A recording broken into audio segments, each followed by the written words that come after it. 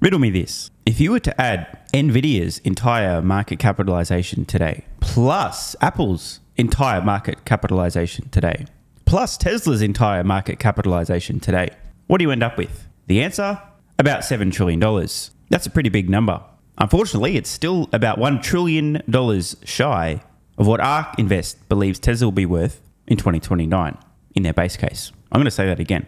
ARK Invest in 2029 believe Tesla's fair valuation in the base case, $2,600 per share, which would require Tesla to add an entire NVIDIA plus an Apple or a Microsoft, and they'd still need to come up with another $1 trillion to make that number. You guys might have noticed people getting a little bit excited about what happened with NVIDIA in terms of growth in the market cap, aka stock price, in the last 6-12 months.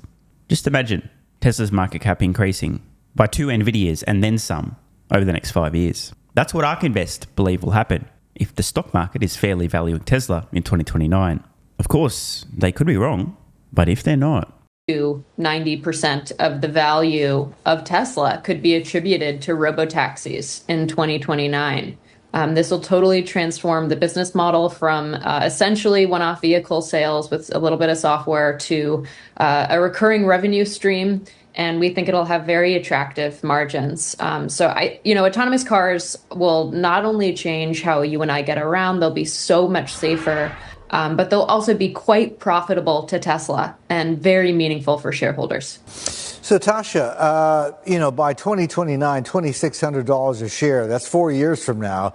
From where we are now, I mean, a lot's going to have to happen, right? And I got to wonder, just in terms of scaling and also manufacturing, they have this new system that they, I think, tried to implement, right? Which is more unibody, fewer parts, so faster, cheaper, et cetera. They've abandoned that, apparently. Is that going to affect rollout of... Oh, Jesus Christ, dude. I don't know who has prepared this guy's talking points, but clearly they're feeding him garbage. Isn't it amazing how a false narrative can spring up out of nowhere? Tesla recently announces they're going to be implementing some of the learnings from the new manufacturing system in an interim range of vehicles and are still pursuing the completely modular manufacturing system. And that apparently turns into Tesla abandoning their plans for the modular manufacturing system, you fucking idiot. Jesus Christ. And now you guys finally know why I described them as CNBS. Robotaxis? I think that the rollout of robotaxis is actually not dependent on the manufacturing of the next generation vehicle. I do think that the next generation vehicle will be used for the robotaxi platform, but they can turn their current fleet, Tesla's been saying this for a while, that they can turn their current fleet into robotaxis as well.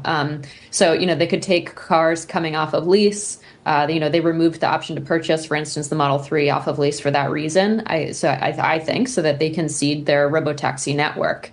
I think that this could be started in the next. Bro, it's 2024. They're using stock footage of Tesla vehicles that's like a decade old. Why? Can you imagine? Just bear with me. Can you imagine that they're doing a segment on Apple and they're showing 10-year-old products? Or maybe they're discussing a tech company and they're showing an interface of a social media website that is 10 years old? What? If I didn't know any better, and I obviously do, but if I didn't know any better, I might think, who pays the bills on CNBS? Oh, that's right, automotive companies spend hundreds of millions of dollars advertising per year, except Tesla. Maybe that's influencing and creating a bit of a bias here where they would feature 10-year-old footage of a technology product while discussing the companies. Of course, I don't actually think that, because that would be a tinfoil hat-wearing conspiracy theory type of deal, which I totally don't think is happening. So let's move on. In the next 1 to 2 years is our assumption. We already see robotaxis today from companies like Waymo, which is Google's effort, but it's happening at a very small scale. So I think that Tesla could be the first player to really bring this technology to scale. Although I have to say that autonomous right now, it looks like the Chinese are a little bit further ahead in terms of, especially in terms of testing the technology. So, something that Kathy said in that soundbite a couple of seconds ago caught my ear, and that is SaaS, software as a service. It strikes me that going down this whole robotaxi route, which is what Musk seems to want to do, right, does a couple of things, right? It means, you're not thinking of a car, an EV, as a commodity. You're thinking thinking of it as a service, and you're also thinking about volume, that is wholesale sales, not to individual customers, right? Fleet sales, because that's what robotaxis are likely going to mean, yes? Yes. And first, I'd actually push back that there's more testing happening in China. I think there's a lot of news out of China, and it's very aggressive. It wants to be, electric vehicle autonomy forward. And I think that's the right decision. And that's what the government wants for sure. But actually, the U.S. has been pretty surprisingly lenient when it comes to testing this technology because it's decided at the state level. So, Tesla, for instance, they already have over 1 billion miles cumulatively driven in their full self-driving software. And then on the software as a service model, absolutely. So we picture this being a fleet sales model that could be the end consumer companies could pop up, and this could actually be a profitable business model, particularly for companies today that, actually might have to change what they're doing if they're tied to the traditional gas-powered car ecosystem. That could be an option, or it could be a startup that owns and maintains these fleets. But ultimately, we picture Tesla taking a cut off of per mile revenue, much like Uber does today.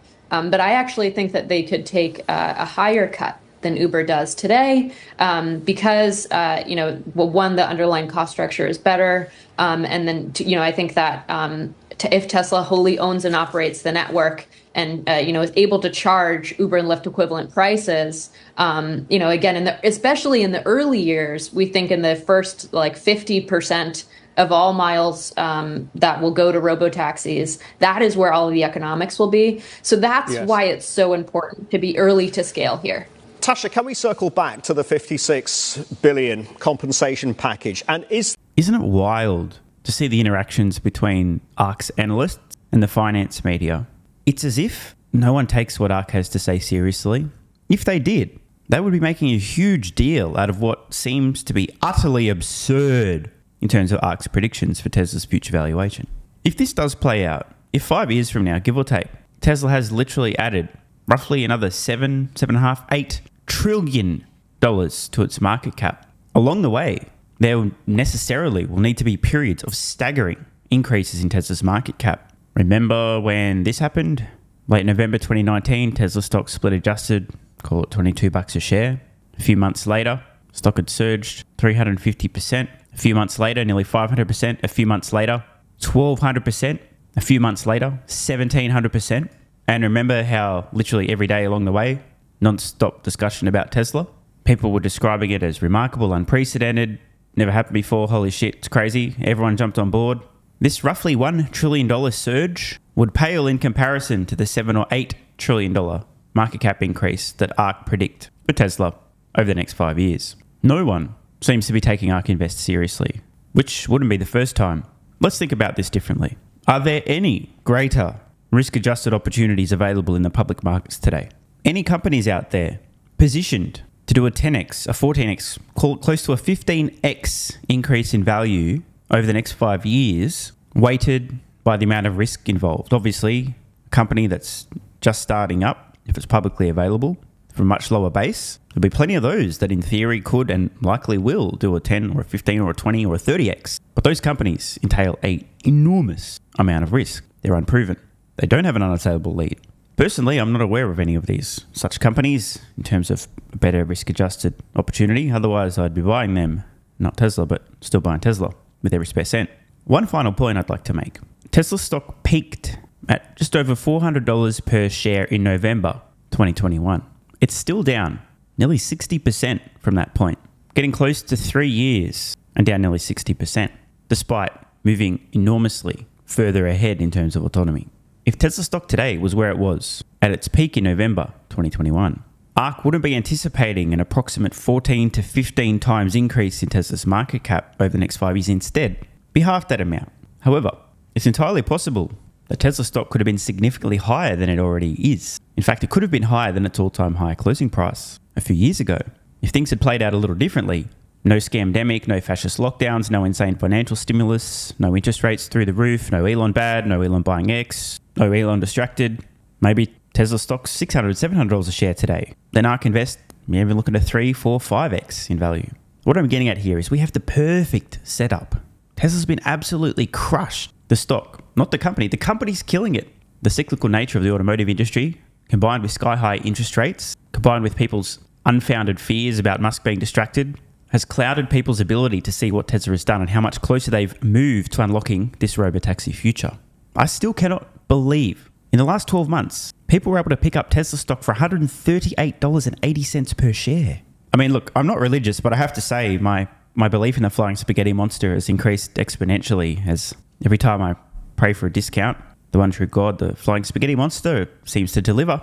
The only thing to me that's more stunning than Tesla stock still today as I record this, mid-June 2024, under $180 a share, is the fact that there were people selling around these levels and talking publicly about doing so. Of course, I won't name and shame, but man, this is literally the best possible situation. You couldn't ask for a better opportunity, in my opinion. And one closing thought, you know what's going to happen now that Musk's compensation has been ratified by Tesla shareholders? Tesla's going to go back to Kathleen McSeebom and say, hey, bitch, fuck you, get fucked. Shareholders approved again, fuck you, fuck off, thanks. Then a new package is going to be proposed, which is going to incentivize Musk to likely 10x the company or more over the next 10 years or less, execute on robotaxis, make massive progress with humanoid robots. In other words, a huge carrot will be once again dangled in front of Musk to incentivize extraordinary performance, which will directly benefit Tesla shareholders. I anticipate an extremely exciting next 5 years. Want more content? Early access? Bunch of perks? Click the links in the pinned comment.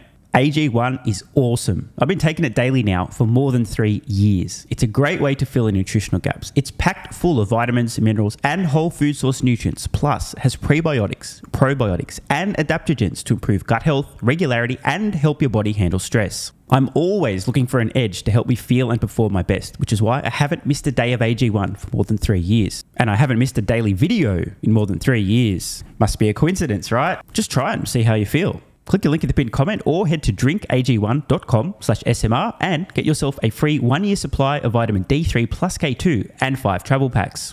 But don't take my word for it. This is what viewers of the channel had to say after trying AG1. I feel like I have a lot more energy since I started on AG1. By the way, viewer, that makes 2 of us. On to the next. Just got my AG1 in the mail. Legit feeling the effects after day 3. This viewer's been taking AG1 for 8 months and says, what an investment. Another. 3 months ago, I started AG1 and have been enjoying the evenness of alertness and energy that lasts the day. I just started the wife on it too. Are you convinced yet? I mean, hey, it's worth trying, right? Click the link in the pinned comment or head to drinkag1.com/SMR or I can keep going. Plenty more to come. This viewer, after about a month on AG1, definitely a lack of fatigue in the afternoon. Pleasant side effect is that my coffee intake has imploded and is almost down to 0. One more? Yeah, why not? I honestly feel younger and will be continuing to use AG1. This stuff really is crazy good. I didn't think it would be, but this stuff is awesome. It really is what everyone is saying. One more? Don't mind if I do. I've just received my 3rd month supply. I've drank it every day. I have so much energy throughout most of the day. I'm productive, started a new business, started socializing, refurbished a boat. It's no coincidence. Thank you for your persistence, your integrity, and your insights. Now look, these are not my words. These are not my testimonials. This is what you guys and girls are saying. Maybe it's 100% placebo effect. But even if that's the case, I think it's money well spent. Click the link in the pinned comment or head to drinkag1.com/SMR and get yourself a free 1-year supply of vitamin D3 plus K2 and 5 travel packs. If you're still skeptical, hey, I don't blame you. Everyone on the planet seems to be promoting AG1 now, but guess what?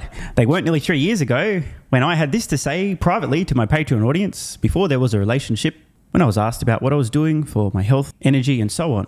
Just sharing my genuine, honest thoughts about a product I'd recently discovered that was at the time called Athletic Greens, now AG1. If I could only recommend one supplement to take, Athletic Greens, and I'm not getting paid to say this, Athletic Greens is a fucking game changer. I cannot believe how effective this is. No longer having a lack of energy in the afternoons. It's fucking amazing. There's only one thing to recommend seriously. Try Athletic Greens. You won't go back. So obviously, just like Elon Musk is a liar, a fraud, a con man, a scammer, a fake engineer, and Tesla's going bankrupt, you shouldn't trust that guy from about 3 years ago who, without any financial incentive, was promoting this product to his audience on Patreon when they were asking about health and what he's doing for supplements.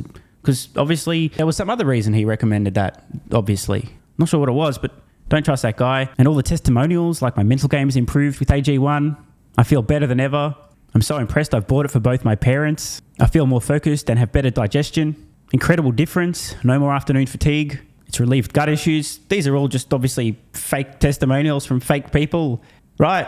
Wrong. Just try it. Unless you hate yourself. If you hate yourself and you don't even want to risk possibly feeling better, this is not for you. But for everyone else, what's the worst that could happen? Try it for a month. See how you feel. It's a no-brainer. Just click the link in the pinned comment or head to drinkag1.com/SMR. You'll get a free 1-year supply of vitamin D3 and K2 plus 5 travel packs. And you'll take the colossal risk that maybe you might have a similar experience to some of the people whose testimonials we've read in this video.